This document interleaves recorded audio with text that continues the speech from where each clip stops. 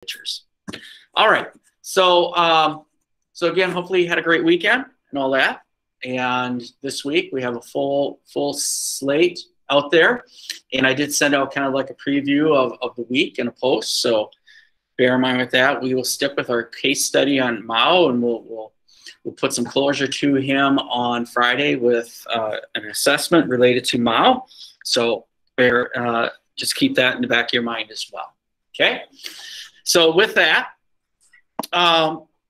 in Schoology, so you'll see in Schoology something like this. There with you at home as well.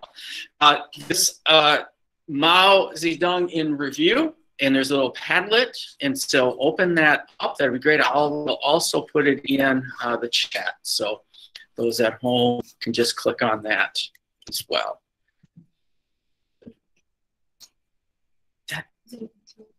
Yeah. So in the Padlet will look something like this. And all I'm asking you to do here is going back, looking at our focus questions or that placard activity on Friday and what you know. Just jot down, it'd be great, list one factor that has contributed to Mao's rise to power. And again, duplications is okay. All right. And list one way Mao consolidated his power.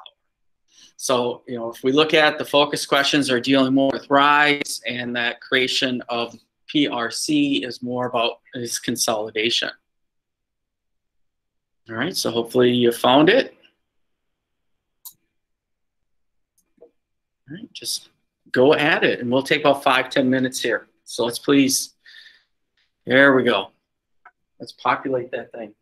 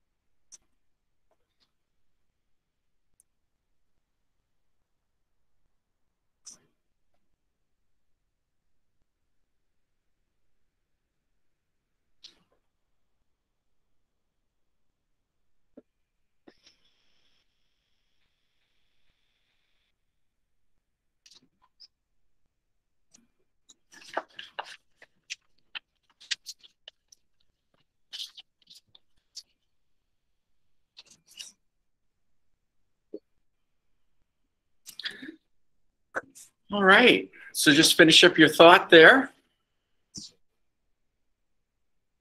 Long March Hill.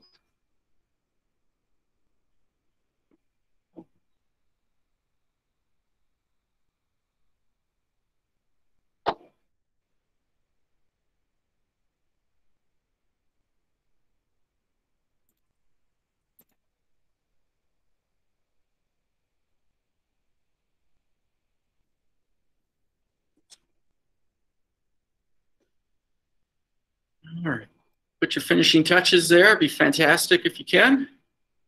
Be awesome.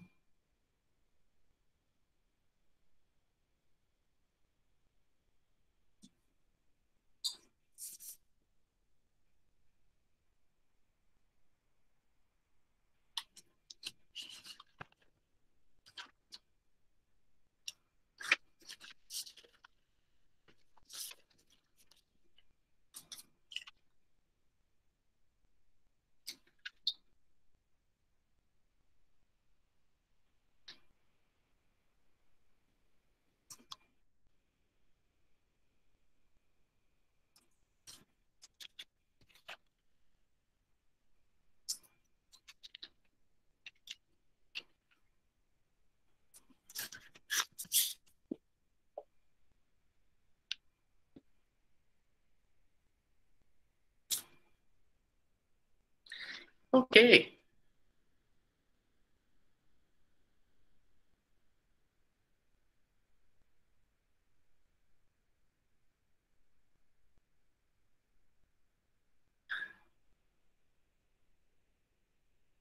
So spell gorilla with a gorilla.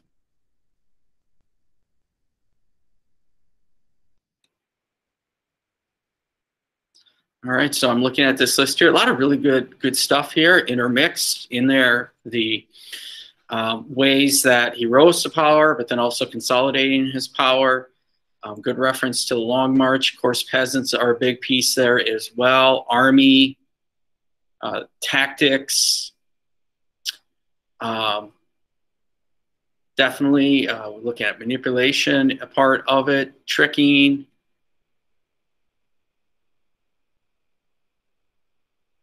A lot of stuff here. So over the past 2 class periods, got a lot of good stuff here. Control people through thought control. A little cult of personality in there as well. Rescue movements here. A lot of movements are part of it. Taking advantage of some situations, different movements and campaigns, all that stuff. So yes. So if we look back onto it, his rise to power, definitely you can say peasants is a very big part of it. That's his base. His military, of course, guerrilla tactics is going to be a big part of the first phase. And that second phase, you know, the transition to more of a People's Liberation Army, a more conventional army is a part of that as well. Personal characteristics. Mao himself can also play a big part too. The leadership that he has, the confidence, the determination. The guy had an idea like what he wanted for China. It's just going to take some time to get that there. Of course, taking advantage of opportunities. The Sino-Japanese War is an opportunity here. Mistakes by his opponents, obviously, is a part of it too.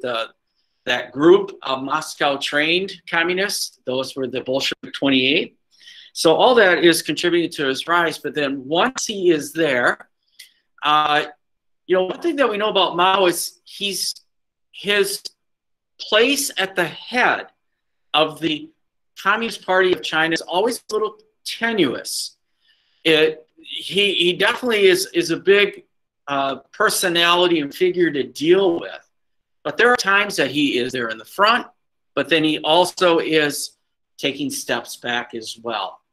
It is during that first decade after that revolution, or after that civil war, I should say, is he's really consolidating the power through all those different campaigns and criticizing sessions that people need to go through, and looking at the different movements. And all that is about him consolidating. And of course, policies.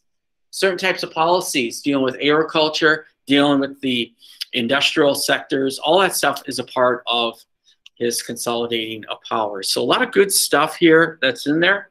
And naturally, yeah, manipulation, fear, and control, those are always good words as well to throw in there. All that plays a part in any single party state, whether it's a fascist or communist, left or right leaning regime. Definitely those all play a factor. All right. Anyone else have any thoughts about that? A lot of good points being brought up here. So I appreciate that. All right, we've got a little video clip here. I want to watch a little video clip, and there might be some National Geographic moments in there with this clip. And what I think this clip does is a really good job is highlighting Mao, his vision, and then the reality of it being implemented. And so I want you to look at his methods, or the methods of implementing some of these policies, but then also the impact of it. And early on, Mao kind of finds that he even has some limits here. It's going to be this clip called The Great Leap. It is a playoff of one of his early economic policies known as the Great Leap Forward. And we can definitely critique that afterwards. All right, so let's take a look at that as we watch this. This will be about a 14-minute clip here. And then afterwards, let's see if we can get some feedback here. And so at home also, feel free to put into the chat any reactions that you have to this little video clip here. All right.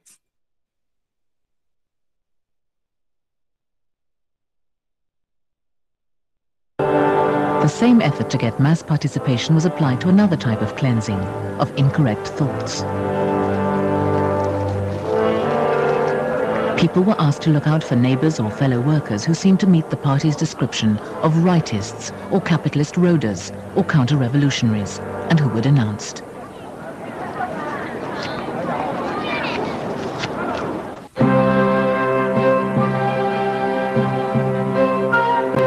But the boldest attempt to harness the energy and enthusiasm of the people... Sorry, I got to stop for one moment here. The suggestion boxes, and the thought was, turn on your neighbor. And if they have capitalist inroaders thoughts, or if they're considered rightists. All right, this is happening in the 1950s in China. But that's not necessarily out of the sort. What's happening in the United States in the 1950s? The Red Scare. And we're asking Americans to kind of turn on Americans if they're not loyal enough. We want to point out your neighbor's a communist and turn them in. So 1950s in general, if we look across the world, we are at extreme ways of thinking here and looking for things that might be challenging systems and ways of life. So I always find that, putting things into historical context of that sort. China will definitely have more victims to this type of tactics than we'll find in some Western countries like the United States. All right, I'll stop. I'll go back at it. Came in 1958. To speed up progress, Mao wanted to use the force he believed in most, China's sheer numbers, for his great leap forward. Propaganda cartoons showed how the Chinese were meant to overtake Western industry and food production. Peasants already reorganized into cooperatives were herded into huge communes.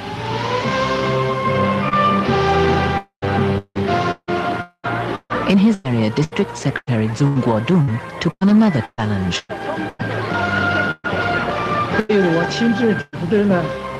I was responsible for setting up people's communes and turned 8 agricultural cooperatives into 2 big communes. There were over 100,000 people in each one.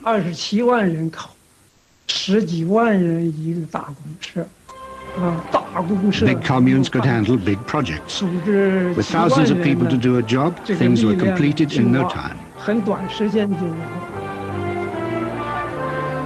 Production brigades were directed to where they were thought to be needed most, under militia-like discipline. The party said it was a more efficient, better, faster way to build socialism. Private land had already gone. Now family life was to be destroyed as well. Peasants were to eat food cooked in central kitchens. Children would be looked after together.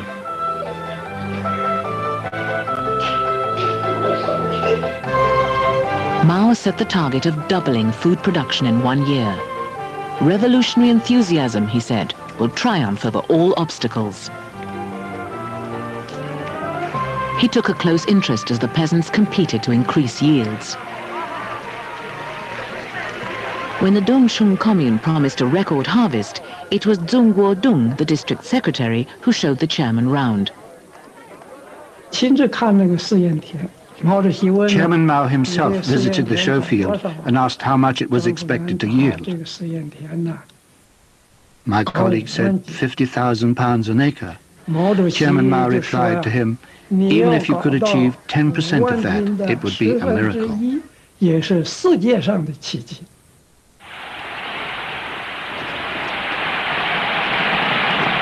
The party encouraged the rivalry. In the past, wheat yields had been 500 pounds an acre. 会上，各乡各社的英雄们用喝干大海、斩断高山的气概，摆开了争夺水稻冠军的擂台。三官乡的好汉们首先扯起了水稻亩产3000斤，紧跟着下岗乡的好汉涌上擂台，大声喝道：“保证水稻亩产4000斤，秋后丰收上北京。”北郭乡的英雄们哪儿能落后？三官错失加了马，我们错失赛火箭，我们亩产5000斤。全县各乡打擂台的英雄和干部们一起宣誓，争取水稻超过10000斤。In fact, the records were bogus. Communes falsified their figures. 就把那个生产那个好稻子拔到那堆到那儿去。 We removed all the ready planted rice from the fields and planted it in a show field so that we could reach our quota. 这是搞不好的，又不通风 Planting 不 it 透 so 光， densely with no light or wind blowing through meant it rot. 搞了时间不长就都烂了。 For long the rice did rot and the peasants got angry. They said, if you take all the rice and waste it, what will we eat in the autumn? 好稻子拔着，我这1亩地能产1000斤。 The peasants didn't want to go on with this cheating. 我们秋后没饭吃，群众不干了。 I tried to get it stopped, but the municipal boss ordered us to carry on. 知道了，找了我，说你还得搞。 But the false statistics contributed to a dangerous delusion that China had plenty of food and could concentrate on other things. We must reach for the moon and the stars, said Mao. Man can achieve anything he can imagine. Great construction projects also pulled mass numbers against apparently insuperable obstacles. Lin County in Henan was an arid plain blocked off by mountains. The 3,000 kilometers long Red Flag Canal was planned to bring in water over the rocky terrain.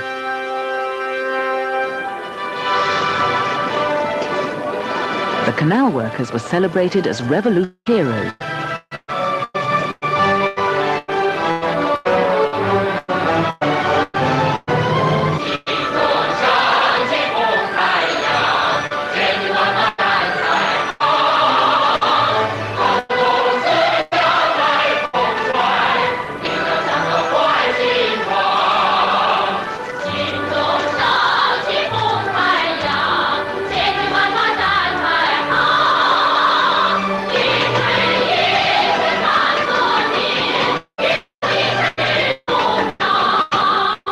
Zheng and Chung worked on the rock face. I'd tie a rope on my body, swing out in the air. I used a pick to remove the loose stones. When they fell, I had to try hard to keep out of the way and avoid getting my legs broken.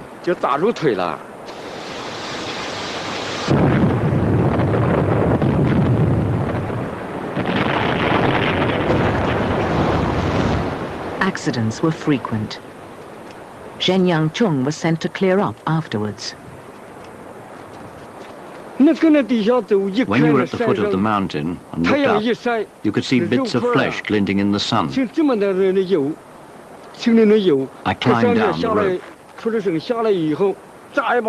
I picked up some dirt to wipe away every trace of the bodies. Otherwise, people would have been too frightened to carry on.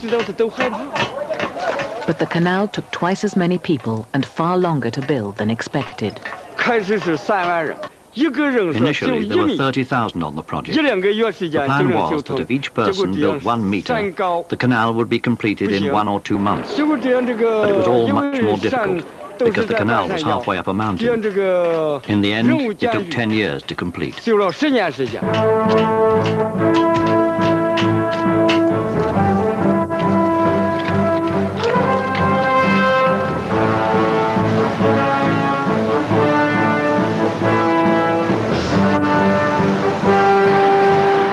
The Great Leap Forward's most ambitious goal, Chinese were told production of steel also had to double in 1 year.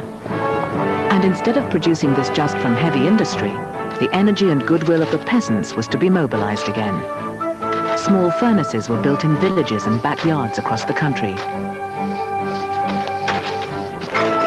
They collected any scrap they could find. Next, they melted down doorknobs, wash basins, tools. As the fever grew, people even gave up their cooking woks.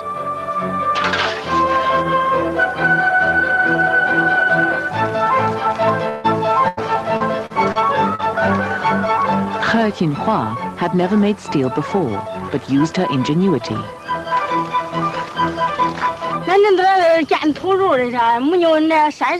When we built our own furnaces, it was hard to reinforce them. Earth on its own wasn't strong, but we didn't have enough straw. I had a long pigtail, so I cut it off and snipped it into short pieces and mixed it with the earth in the furnace wall. Many of the other women cut off their hair as well. He Jinhua's husband, Yan Tianyun, also filmed at the time, was just as keen. The two of us competed really hard. If my team produced 3 tons of steel a shift, her team would make over 3 tons. And then I would encourage my team to think of ways to beat that.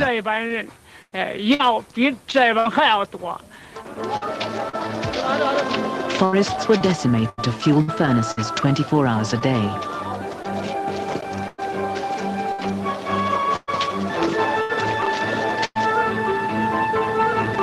All over China, almost everyone, even hospital doctors, neglected their normal jobs to answer the call.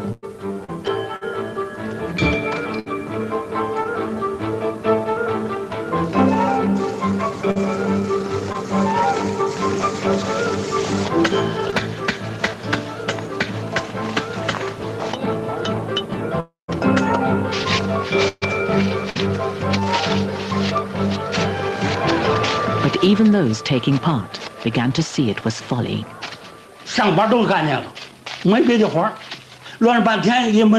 All we did was make steel and nothing else. We didn't produce anything useful. How could we?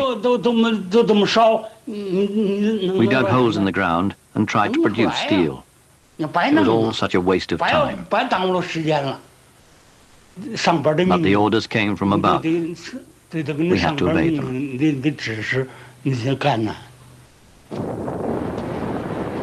Slowly it became clear that after so much effort and time, after so much wood had been burnt and so many pots consigned to the flames, the steel produced was impure, weak and useless.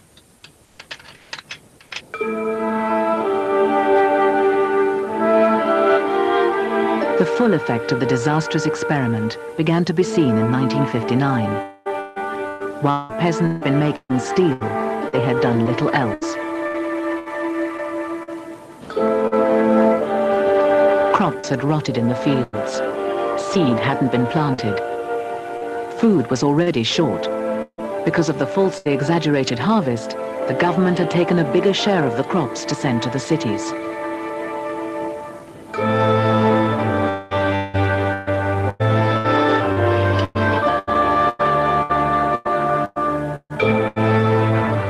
A drought made the problem worse.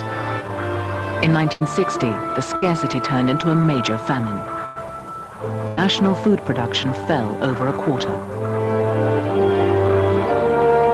Local secretary Luo Shifa had been away from his village studying at a party school.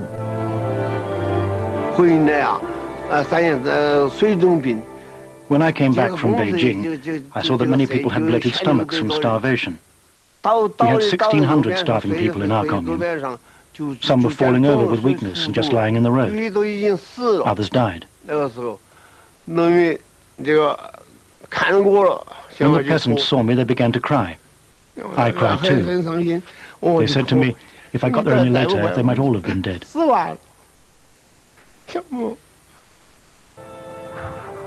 In a secret report, the party later admitted the full extent of the calamity. Their own figures showed that over 20 million had died from the famine. It was almost certain more. The new graves at the burial grounds confirmed that the Great Leap had failed. Revolutionary enthusiasm hadn't been enough.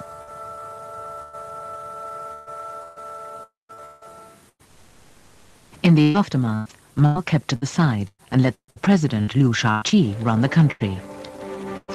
Even Mao knew that the economy had to be protected from his revolutionary zeal for the time being, so more cautious targets were set.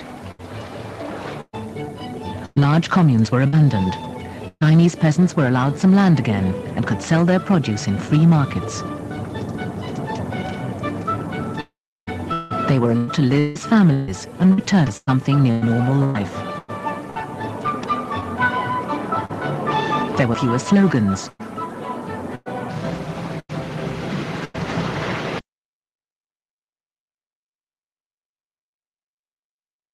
So in the end, it looks like Mao's revolutionary zeal needs to take a back seat. And those individuals, Liu Shaoqi and Deng Xiaoping, who are going to be accused at times of being rightists, or even capitalist inroaders, are going to step forward and resurrect the economy. And Mao takes a step backwards. So looking at that little clip here, part of the Great Leap Forward, if you look at it, methods. What methods was Mao and the communist leadership using, trying to get China really accelerated, moving forward, as it says, the Great Leap? What kind of methods? What do you got? Oh, setting quotas. You know, that's part of a planned economy, is set quotas. And they were competing, whether they're realistic or not, but they were competing. They got caught up. All right, good. What else? What else if we can look at methods, either here or at home? Put in the chat at home. Another method. See if we can find another one. What do you got? They all worked really hard on the steel, and it ended up being like they sacrificed things into it. It ended up being. Oh. Okay, that's an interesting comment about, you know, people just getting involved in making the steel, but in reality the steel wasn't good. But let's talk about that. You know, why did they get involved so much? When people stopped what they did, they got involved. Why?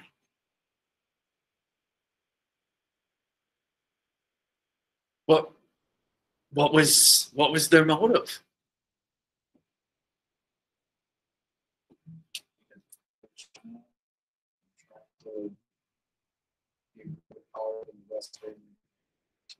Okay, Create a better China, become better than some of those Western nations. Absolutely, that's part of it. Is there anything else that could be part of it?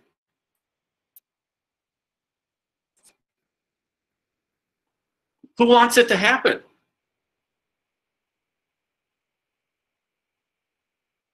Mao. Mao wants it to happen. And what do people think of Mao? He's God, man. He's all that in a bag of chips. Absolutely. If Mao's going to say it, they're going to do it. And they're singing their songs. They're going to come in mass, and they're doing it. And you can see that China is lacking a lot of modern equipment, too. They are lacking a lot of modern equipment. And some of it has to do with that they're isolated and just not get access to it, or could be that, hey, we're going to do it on our own. We're going to rely on the base, which is the peasants, to do it. But Mao says it. If Mao says it, they got to do it.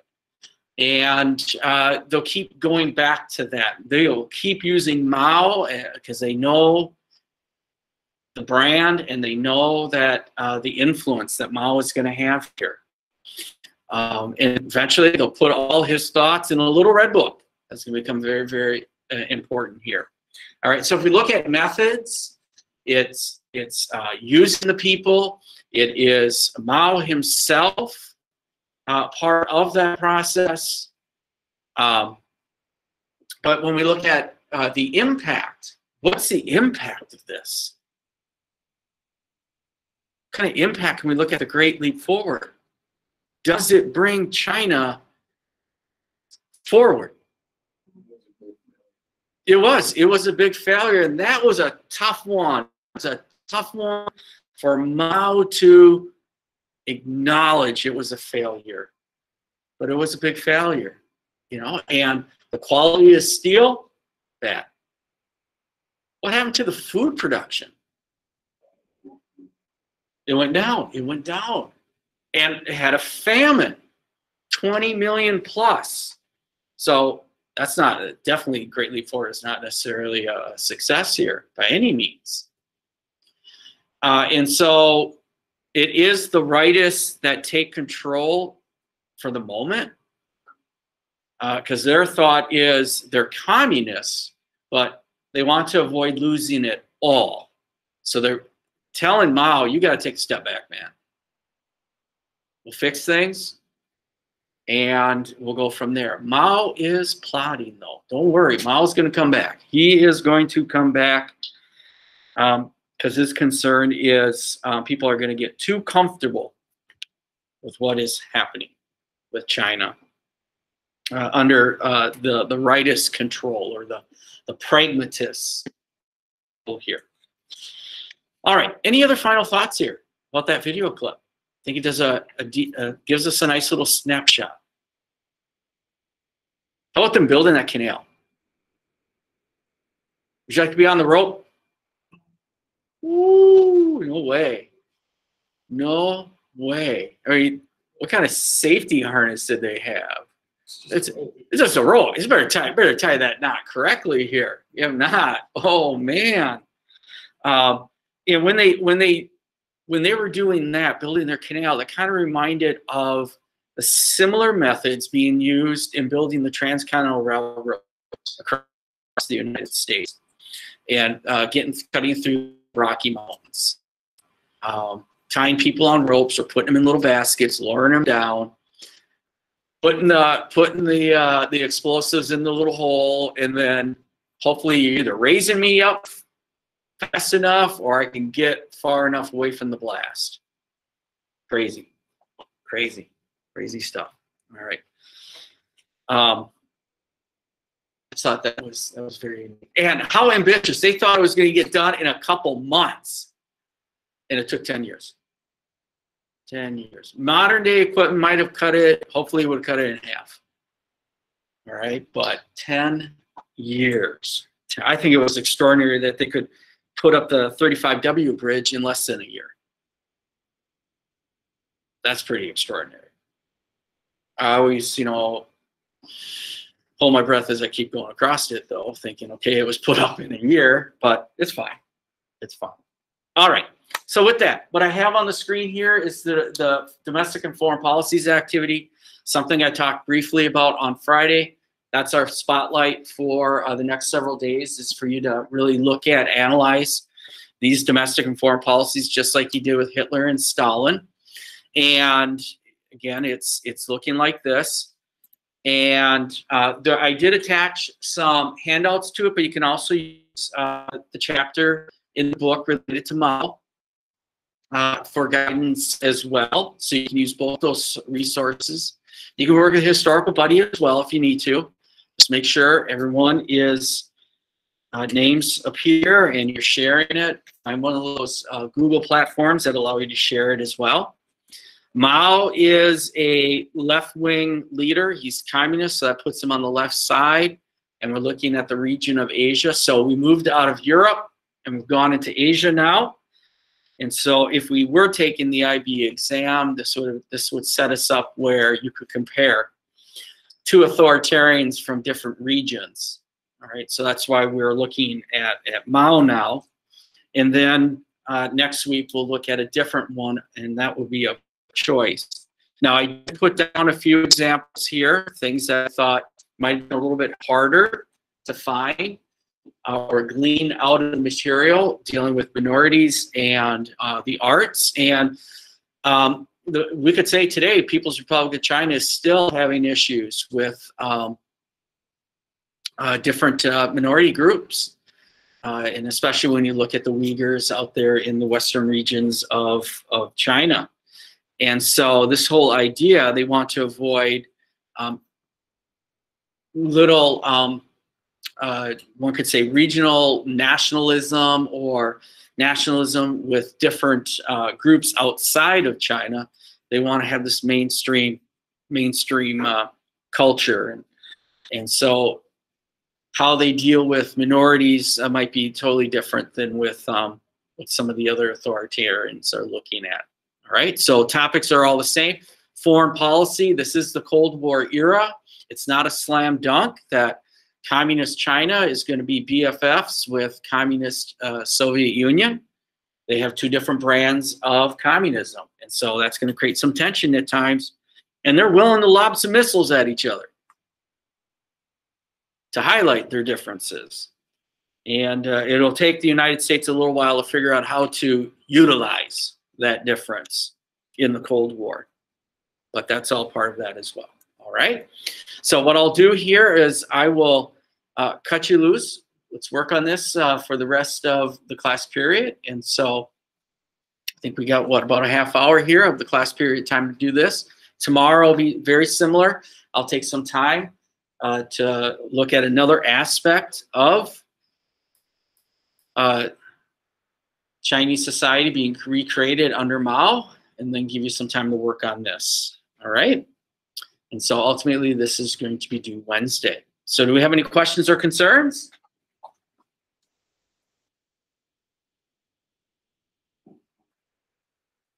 All right. All right, so those at home, you can either stay on or exit, and have a great day.